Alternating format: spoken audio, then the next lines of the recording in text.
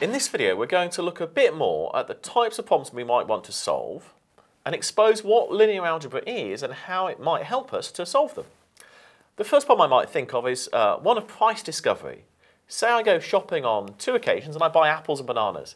And the first time I buy 2 apples and 3 bananas and they cost €8.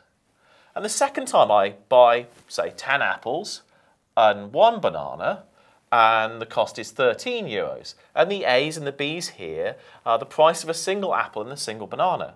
And what I'm going to have to do is solve these what are called simultaneous equations in order to discover the price of individual apples and bananas. Now, in the general case of lots of different types of items and lots of shopping trips, then finding out the prices might be quite hard. It might be quite difficult to solve all of these equations by hand. So we might want a computer algorithm to do it for us in the general case. Now, this is an example of a linear algebra problem. I have some constant linear coefficients here, these numbers, 2, 10, 3, 1, that relate the input variables a and b to the output 8 and 13.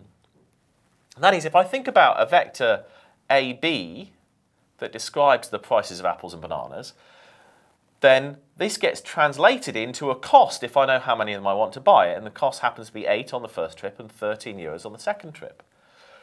And I can write this down as a matrix problem where the 2, 3 is my first trip and the 10, 1 is my second trip.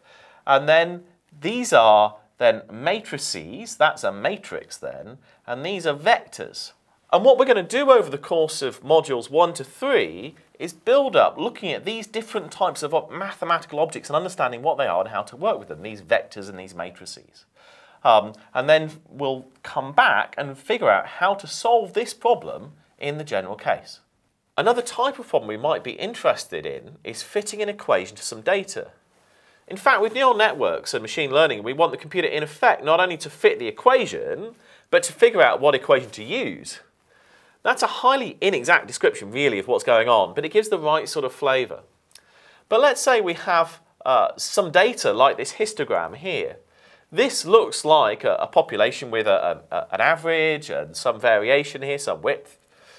Another type of problem we might want to solve, as well as the apples and bananas problem, is how to find the optimum value of the parameters in the equation describing this line, the ones that fit the data in the histogram best. That might be really handy. Then using that equation, we'd have an easy portable description of the population we could carry around without needing all the original data, which would free us, for example, from privacy concerns. Now, we could plot how good the fit was in terms of the parameters. And that's what we'll look at in the next video.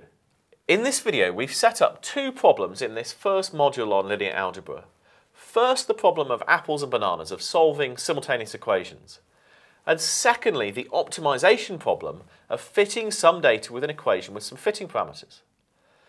And these problems we'll go on to look at and motivate our work right through the course on linear algebra and its partner of multivariate calculus.